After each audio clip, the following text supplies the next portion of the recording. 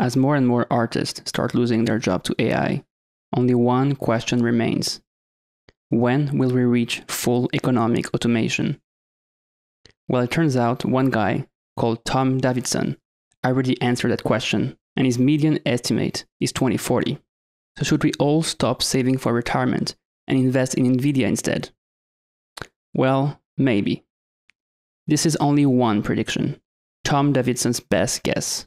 Using the same model, but with more aggressive parameters, you get 2027.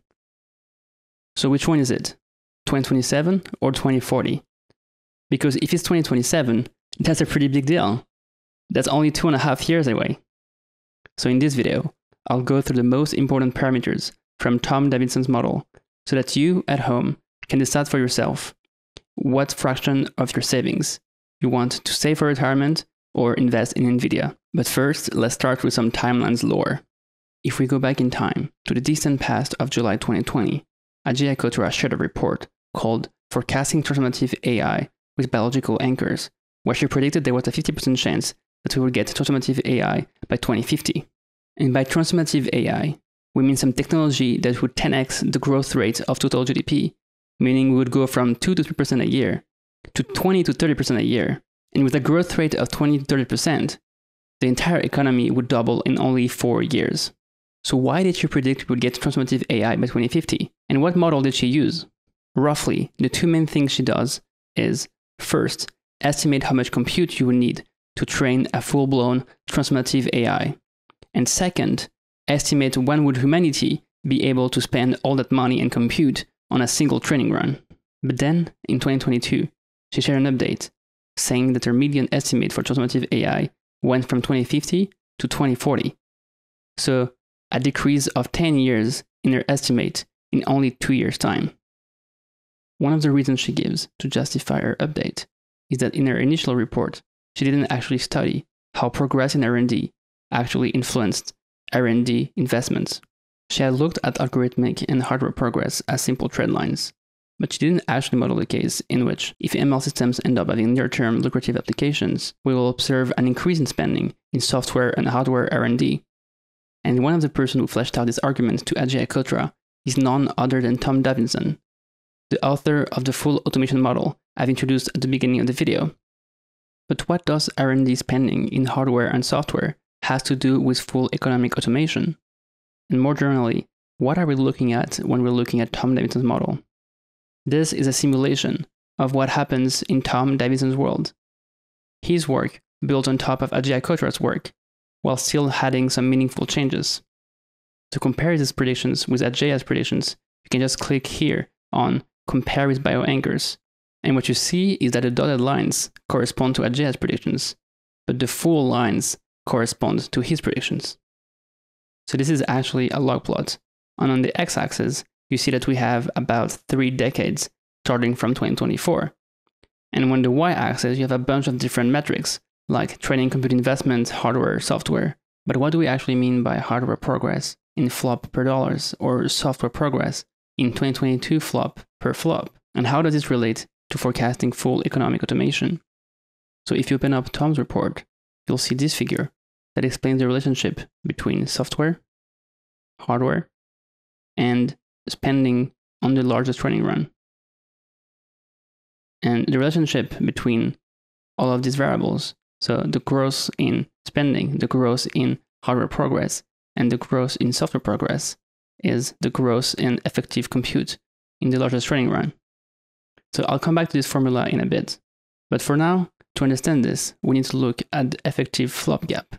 The gap we're talking about here is between having some AI that automates 20% of economic tasks and having full-on AGI that automates 100% of economic tasks.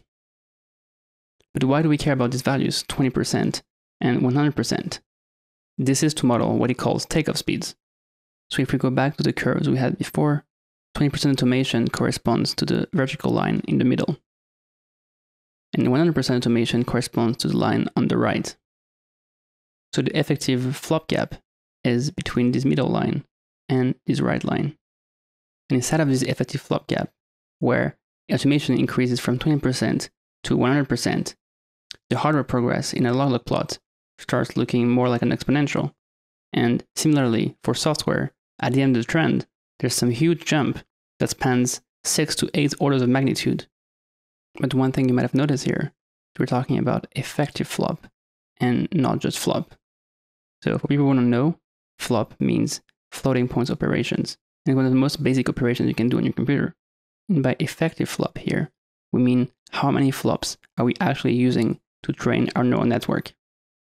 So the actual thing you're trying to compute here is the difference in effective compute between when you're automating 100% of economic task and when you're automating only 20% of economic task.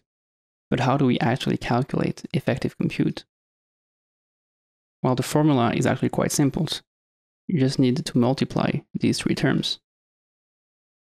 By which I mean, multiply the dollar in flop, the flop per dollars, and this one, which is the 2022 flop per flop.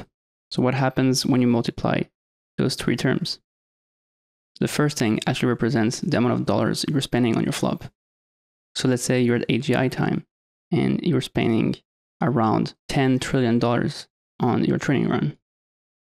This corresponds to your dollar on flop. Let's call this category spending. The second category is about how many flop a dollar can get you, which is related to hardware progress, which I'll abbreviate here as H. So to give a concrete example of how many flops you can get per dollar for GPUs, let's look at this report from Epoch.ai. If you look at the empirical GPU flops per dollar, we see that on a log plot, if we're around 2030, we can extrapolate the data points to get something like 10 to the 11 flops per dollar. If we go back here and we're trying to estimate the effective compute for AGI, we're going to assume that we're actually in 2030. So we can approximate the price for flops at 100 billion flops per dollar. And we multiply this to our spending. And finally, the third item is the amount of 2022 flop per flop. So this third software term actually corresponds to algorithmic progress. And the way to think about this is that, let's say you purchased a certain amount of flop here. How many flops will actually be used to train your neural network is what this software terms tells you. So if in 2030, when we're training our AGI that can automate 100% of economic tasks, we're actually able to use way more basic float operations to train our neural network. This would mean that we've made a lot of algorithmic progress. And the question is, how many more flops can you use per purchased flop? For the sake of example, to compute this effective compute at AGI, I'll say that we're using our flop 1,000 times more efficiently in 2030. So we multiply all this by 1,000. This 1,000 corresponds to software. This 100 billion flops per dollar corresponds to hardware. And the 10 trillion corresponds to spending. So if we multiply all three, we get roughly 1E27 flops. And the final thing we can compute here is the speed at which we're crossing our effective flop gap. To refresh your memory, to calculate the effective compute, you actually multiply those three terms. So we need to remember that we're actually doing economics here. So we're plotting things in log plots, and we care about the slopes on the log plots, which means the growth rates. And when you take the log of some multiplication, then you end up with what you see here, which is the sum of the growth rates. So the way to summarize this is how fast you're increasing your effective flop, meaning how fast you're automating all your human tasks, corresponds to the sum of three terms, the growth in spending, to which you add how many more flop you're able to get per dollar per year. And finally, the final term is how many 2022 flop you're able to get per flop. So if we go back to this graph here, the speed at which you're crossing your effective gap is roughly the sum of this term here plus this term here plus this final term here. The actual sum of these three slopes would be something like this.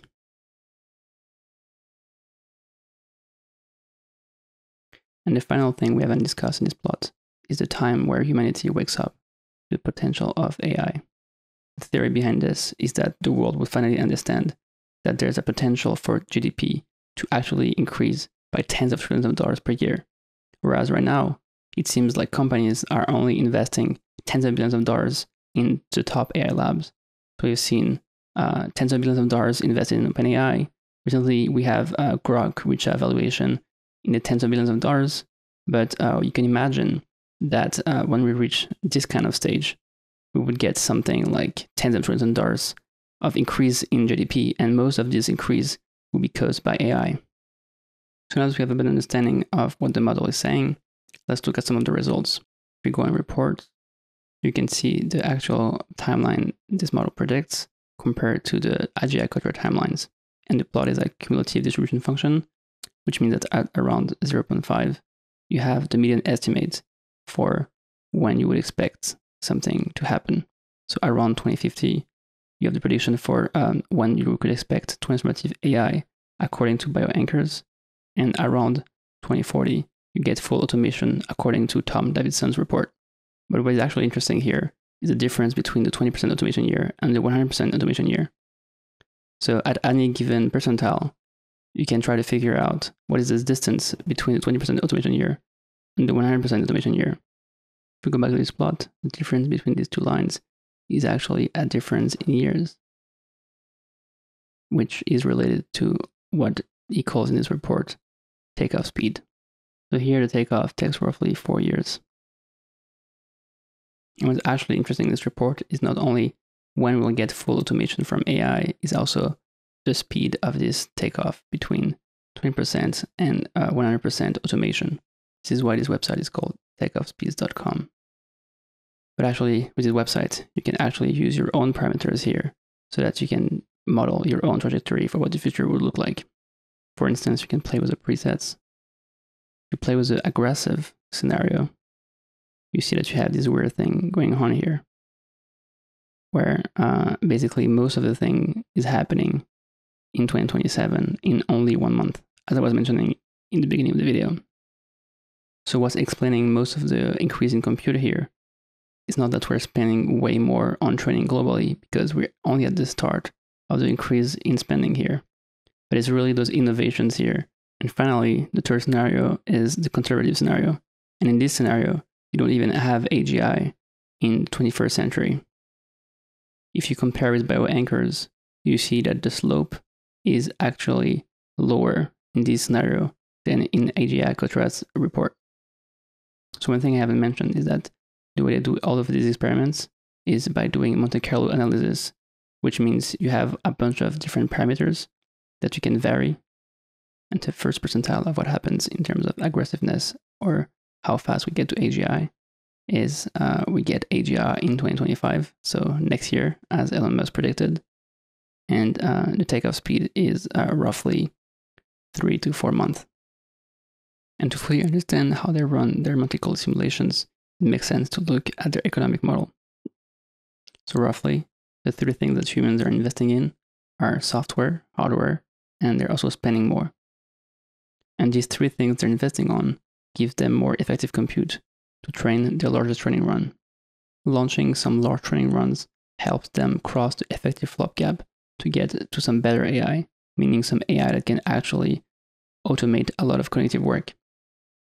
Basically, what this would mean is if AIs are able to drive some algorithmic progress, like finding new papers like flash attention. In the case of hardware, you can think of NVIDIA designing new chips with AI. And finally, the last thing they did here is they try to measure the importance of each parameters in their simulation. The way they actually compute this is if you change to the aggressive metric value, and then you change the conservative metric value. What is the difference in takeoff speed between using the aggressive metric value and the conservative metric value? So to give a concrete example, for the case of effective flop gap, so actually I realized later that I made a mistake. You're not actually subtracting the effective compute, but you're doing some division. You're actually dividing the effective compute between AGI time and the 20% of automation time. So for the conservative case, it's 1E8 for the aggressive case is 1E1. So if we go back here, by default, the takeoff is 3.8 years. And if we change this to 1E1, which means that there will be a 10, which means there will be a ratio of 10 between the compute needed at 20% and 100% automation, we end up with a much shorter takeoff speed of only 0.8 years. If we change this value to 1E8, so remember we're at 0.8, and if you move this to 1E8, we get 6.1. So the difference between 6.1 and 0.8 is 5.3, which is exactly the importance that we have here.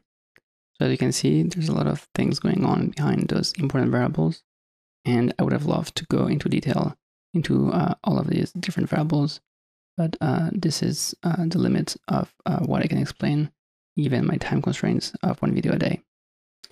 Just to go back about the one video a day thing, when I first started the challenge, I gave myself some rule where if something happened, I would be able to skip one day. So as you can tell, I didn't publish a video yesterday. So there's no videos in the last 24 hours.